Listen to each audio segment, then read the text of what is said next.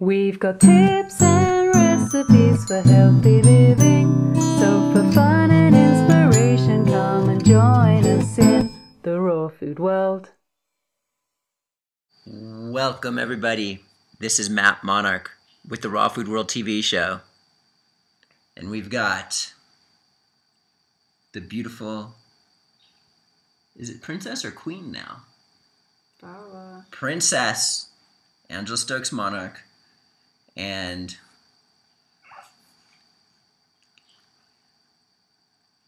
little Araya. Maybe we could see her little footsie. There's her little footie. Ooh, ooh, that's her little foot. She's feeding right now. She's feeding right now. Oh well, she's on a short foot.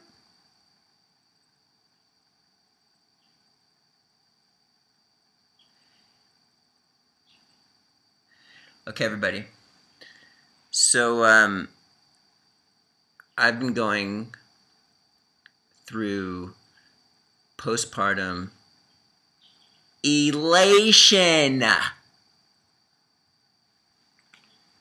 What? How does postpartum depression even exist? I am just elevated, elated, rocking the house here with my beautiful wife and this incredible Araya.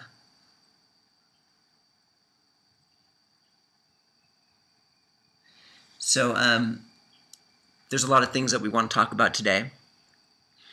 One thing that I wanted to mention is, as you know, Angela and I have a ridiculously crazy love and for each other, as you've seen in all our videos. You just can't deny the fact that we love each other. And the crazy thing is, since having this baby, our connection, I didn't think it was even possible to love this woman more than I did. And now it's just like some sort of demented love soul connection going on. It's just crazy. It's just like I look at her in her eyes, we're just like bum, bum, bum, bum, bum, bum. No. It's crazy. So, Bubba, I know you're breastfeeding, but I thought maybe you can tell the nice audience over here. You were saying that there was one thing that most people kept trying to tell us in all the comments. It was like the biggest, if we had to put everything into one, like the, yeah. Maybe you can tell everybody what that was.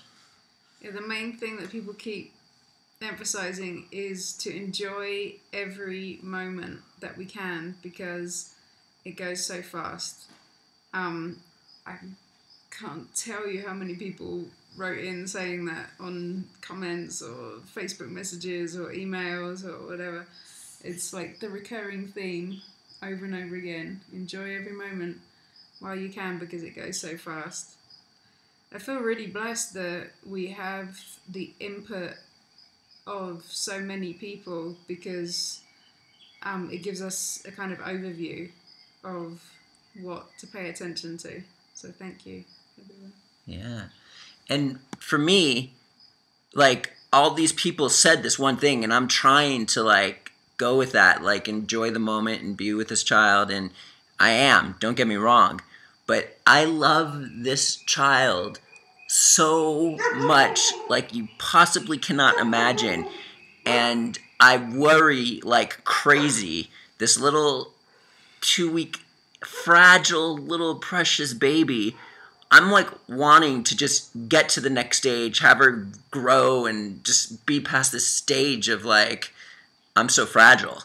So I'm trying to enjoy the moment and be with this baby, and I am. I mean, but there's this pain inside of me that's just waiting to take it to the next level. And I'm probably going to experience this all my life.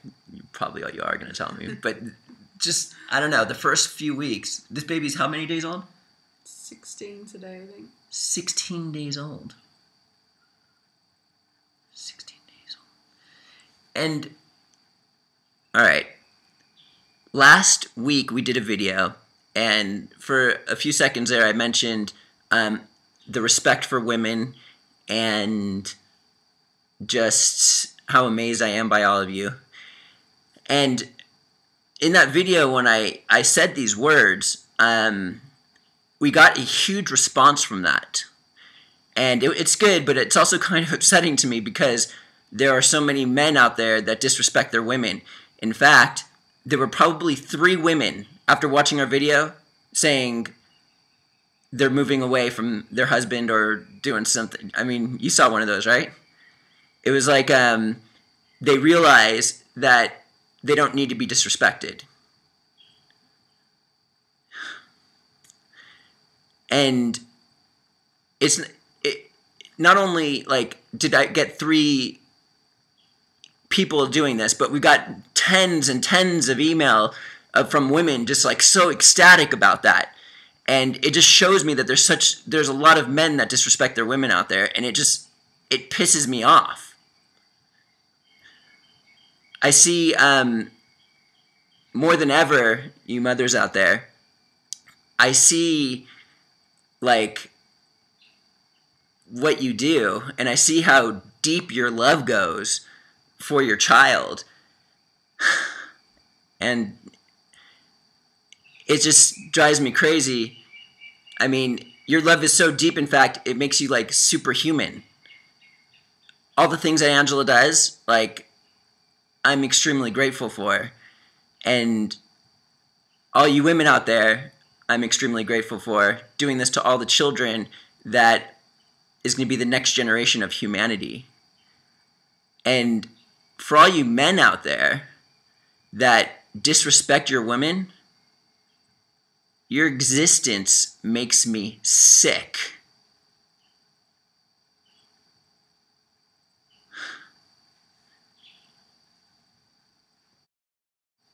The reason why you probably disrespect your women and the reason why you're so messed up is because probably your father disrespected your mother. You're probably on this like rampage of, oh, I want to leave my wife so I could do my own thing or do whatever so I can change the world and raise consciousness. The way we raise consciousness is right here. These precious children. And the best way that I believe a man can raise the human consciousness is by supporting our woman and child as much as we possibly can. What?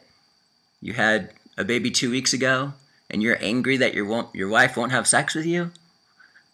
Are you psychotic, you demented fool?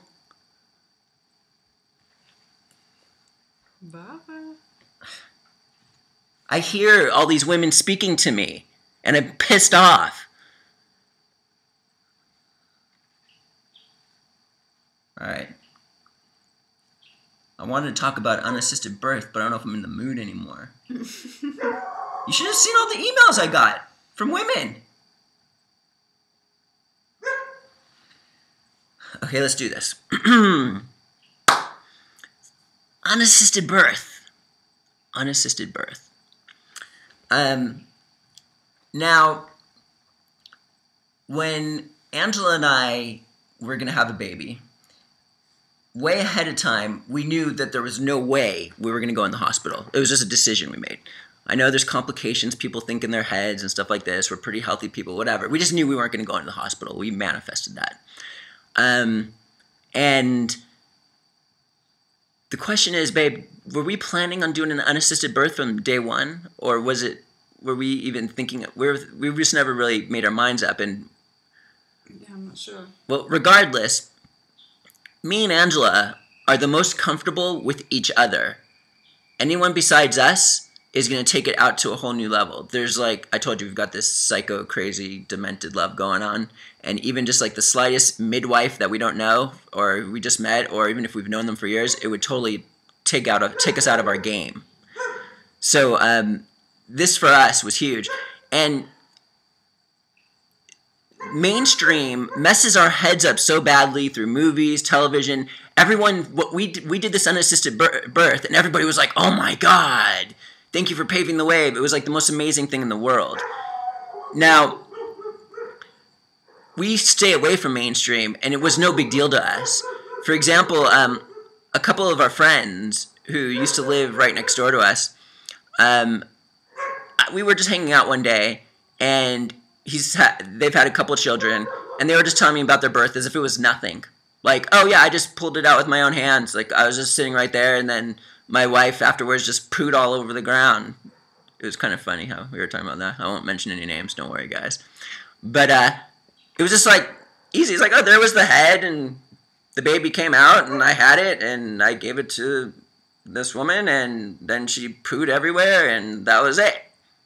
It was like nothing. I mean, I just hearing this was like, okay, like, where's the fear? My horse just had 2 baby horses unassisted. Where's the complications there? So it wasn't anything to us. And then Angela, she was reading like crazy while she was pregnant. Even months before we got pregnant, she was reading every book on the block about birthing and stuff like that. And we came across an unassisted birth book. And this book, we read it, and then there was no doubt in our minds we were doing it. It was actually because of this book, it took away, if there was any fear there, it took it away, gone. What this book is story after story after story of woman after woman telling their exact story of how they had an unassisted birth, and how maybe their first birth, they were brought into the hospital, and they were, because of fear, and they felt medically raped, and then they knew the next time they were going to have an unassisted birth, and then they did it successfully with no problems. Everything's just all fear-based. It's all so stupid. What have we been doing for all of our lives? So this book was transformational. It was just like the cutting point. Like, I read Dr. Norman Walker's book, Become Younger, and I went 100% raw the next day. This book was, that I'm about to show you, we read it, and we went unassisted birth the next day. There was just no doubt about it. It was not even, it was just nothing. So for any of you that have had a child, or you are thinking about having a child, the number one book that I would recommend out of any other book out there is this one. We just got it on our website, Unassisted Childbirth by Laura Shanley. I actually was just talking to her. She's the one who actually told me the term postpartum elation. So thank you, Laura. And this book,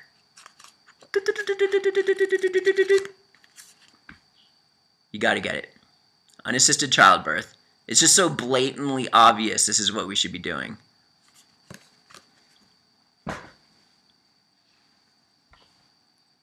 I've got more to say. Okay, so this is how I look at it. I'm going to relate unassisted birth to raw foodism. Woo! Okay, so it's the same exact thing. Here we are, we're trained with television and mainstream media to eat standard American diet. Standard American diet. This is like going to the hospital and getting medically raped and having a child. And then there's midwifery and whole foods diet. Those two are kind of equal. It's like we're brainwashed, and what we're really originally meant to do is just way too far out there for us. So we got to kind of take like a middle path. Okay, we're going to have a midwife to actually help us do this process, and we can actually do it ourselves. Or we're going to eat a whole foods diet, but not like eat, everything natural from the earth, raw, even if it's animal protein or not, whatever. We're not going to do that because it's too extreme. It's like too much for us. We're going to detox like crazy. It's just like that. It's like a standard American diet equals going to the hospital. Whole foods diet equals doing a midwife birth. And then a raw food diet, or just the way we're meant to eat, eating less amount of food, is like doing an unassisted birth. Let's throw something else in the equation. Let's talk about mainstream school. No, this is going to be like a 10 million year video, but I'm just going to say it real quickly. We've got standard American diet, going to the hospital to get birth, and going to mainstream school. Those are all the three here. And then we've got whole foods diet, midwifery, and homeschool with a bunch of other people. And then we've got raw food diet, unassisted birth, no school. I'm probably going to get hit hard for that one. No school. Do I want my child to be an idiot? Is that what's going on here? It'll probably be the most smartest child in the world for no school. What if I didn't go to school I would probably be doing much better than I am now.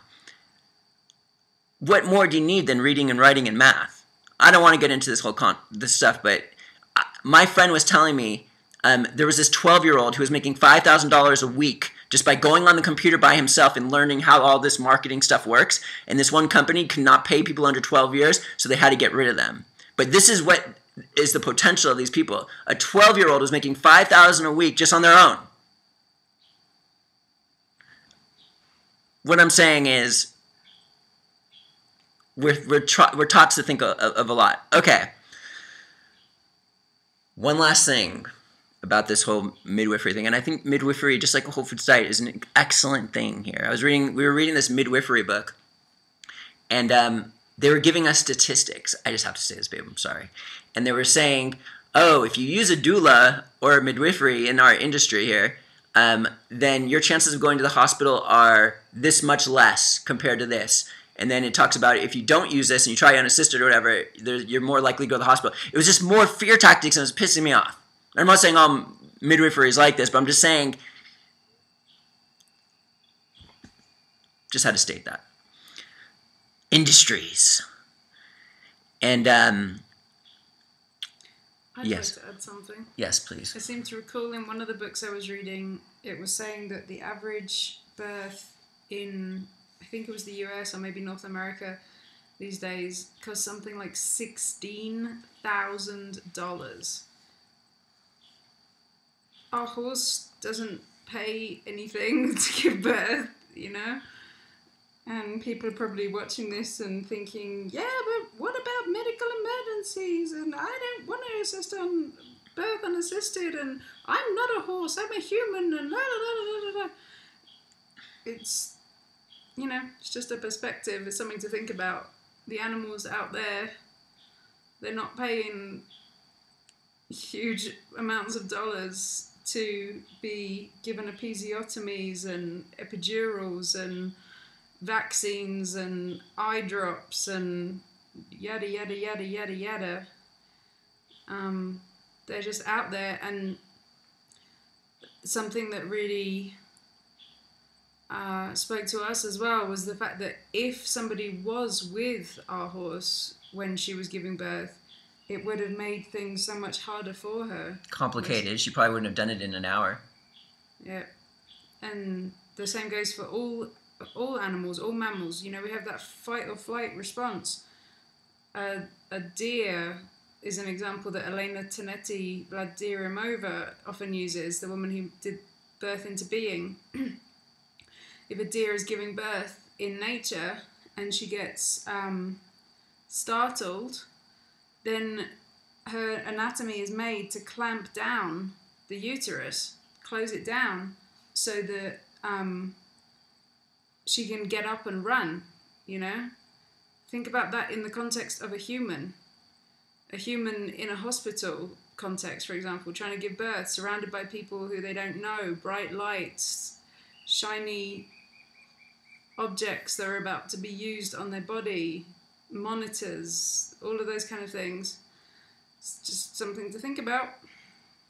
16 grand. Something like that.